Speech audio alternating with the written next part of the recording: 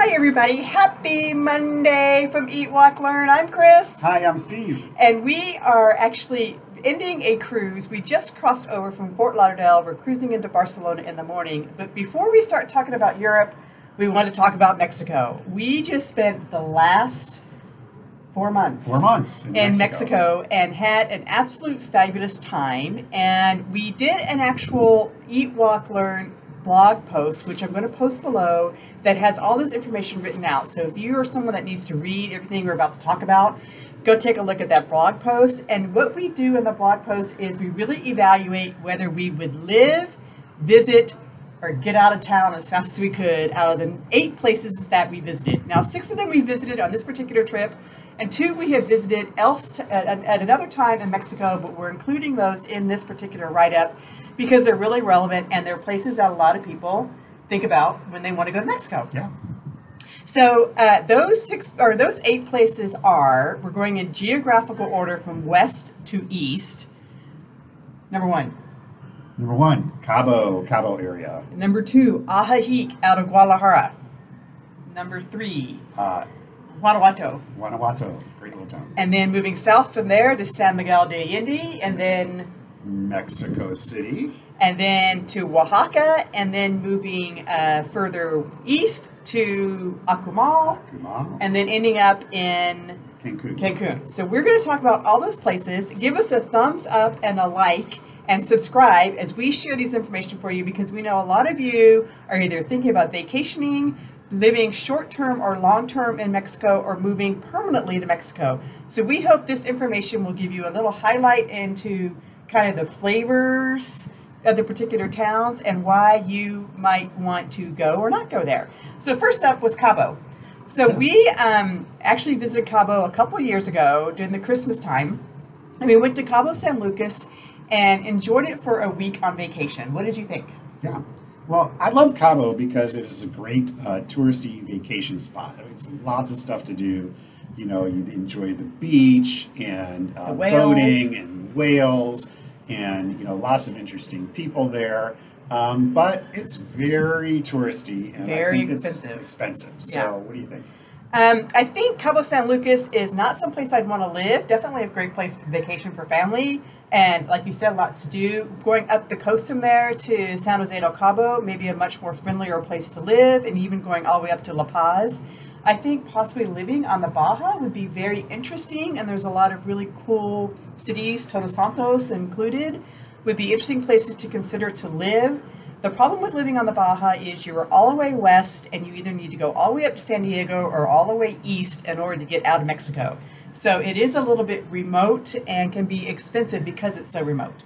Yeah, I agree. Baja's a great peninsula. The weather's fantastic, but it's you feel like you're out of the way. You feel like it's hard to get there, and it's hard to get out. So next step, moving from there, moving east to Ajijic, which is the area. It's a city along Lake Chapala, just outside of Guadalajara. We skipped a couple. We said, oh, we did. We're going to go back to Puerto Vallarta in just a minute. Let's finish up with Ajijic. Sorry about that. We lived in Ajijic for 3 weeks and lived there, actually. We lived in a house. We went to the grocery store. We walked dogs. We went to an assisted living facility. I'll put a video up to that.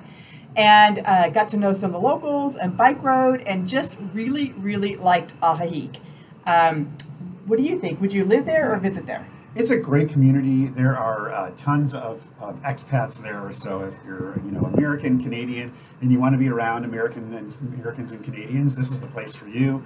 It's kind of like just described as like a retirement community. So someone said it was a great neighborhood for 55 plus. Yeah, but great food if you're a foodie. It's close to Guadalajara, so it's really easy to get to.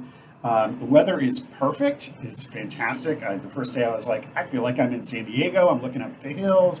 I'm looking out at the water. So really a great community. And there's other more traditional Mexican communities around it, like Chapala. It's on Lake Chapala, and there's a town of Chapala, which is right next door, which if you're looking for less expats and more of feeling like a traditional Mexican town, you can have that too. And with Guadalajara being so close by, only half an hour away, you have a great international airport. So, Ajijic was high on our list of places to live, but not on our list of places to visit for a vacation. It could get pretty boring pretty quickly if you're looking for vacation-y type things to do. Yeah. Going backwards, sorry about my geography. Let's go back to Puerto Vallarta. Yeah, Puerto Vallarta on the west coast. It's been a classic vacation spot in Mexico for the last 50 years. It has continued to change with the times, although it still has a lot of flavor. If you want to say, I want to go back to what it was like in Mexico 40 years ago, you've got that as well. So a great historic town. You're right on the beach. There's mountains. There's great hiking if you want to do that kind of thing. Yeah, I like it. It's also got a super airport, a really affordable airport that a lot of the cheaper airlines fly in and out of. There's also great transportation, great affordable transportation within the city. You can get on the bus for 10 pesos. Great medical care, all types of variety of housing, either on the beach or in the mountains or overlooking the water or whatever. And quite a good mix of expats and local Mexicans interacting with each other. I like Puerto Vallarta particularly because its city charter says you have to be nice to the tourist.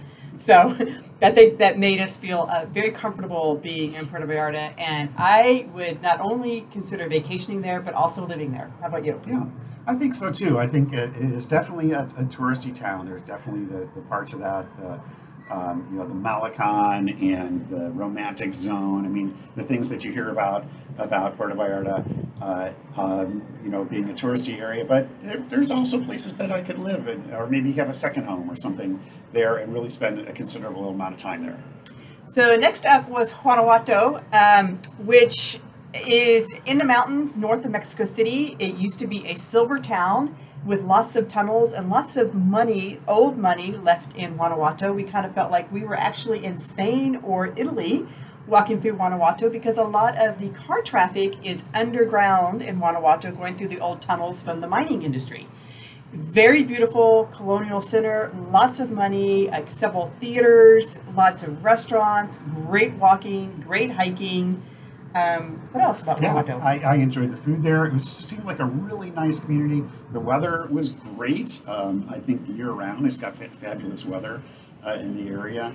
It felt very comfortable. It just feels like a great place that I want to go back. I want to go back there and spend more time there. And yeah, I definitely feel like that's some place that I could live. And another good airport, the León Airport, not as great as the Puerto Vallarta Airport, but there's a huge GM plant there, so it really caters to the international manufacturing industries, so lots of people coming in and out and easy to get in and out of.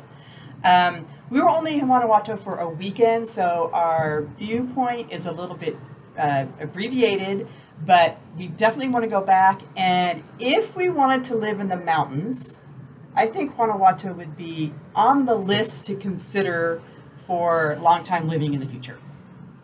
Yeah, absolutely, which brings us to the next door neighbor of San Miguel de Allende. San Miguel de Allende. So we're going to tread lightly here because we have a lot of friends who really like San Miguel. I like it. I like it too. I enjoy it. It's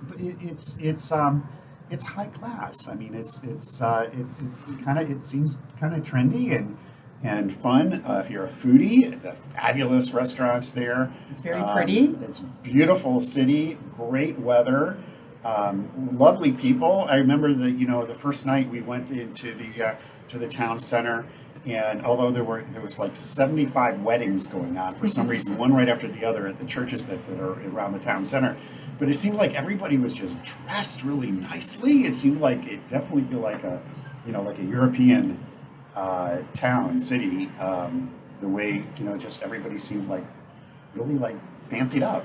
Well, Steve and I kind of disagree a little bit about San Miguel, where Steve says it's high class. I should say it's poshy and snooty, a little pretentious. It is nice and it is pretty and there is good food, and it's not as affordable as some other places in Mexico. It's in the mountains. If we wanted, it's definitely a place to visit.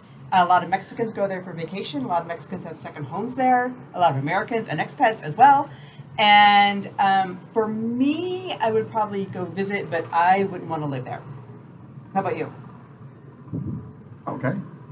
Well, he wants to live with me, but I think if he didn't want to live with me, he might say he'd want to live there. I'd love to go back and visit more and spend some more time there. Really enjoyed my visit there. How politically correct of my wonderful husband. Okay, next up, Mexico City. Oh, Mexico City is a fabulous city. 22 million people live there. It's easy to get in and out of. Lots of cheap flights. Great location. Thousands of things to do. Wonderful location. I think what is key to understanding Mexico City is even though it's a city of 22 million, it's actually a city of a million little pueblos. So each little neighborhood has its own personality. A lot of expats and Americans know Condesa, Norte, Roma Norte, Hipodroma, which are all nice areas. I think another place to consider is where did we stay? Cayoacan. But Mexico City is just made up of a ton of little neighborhoods. You could spend your lifetime exploring all the different neighborhoods and never get to know all of Mexico City. I love Mexico City, but for me, the biggest drawback is its dirty, dirty, dirty, dirty, dirty air. The API index on air pollution is off the charts. It competes with Beijing a lot of days. And although I love Mexico City, I couldn't live there.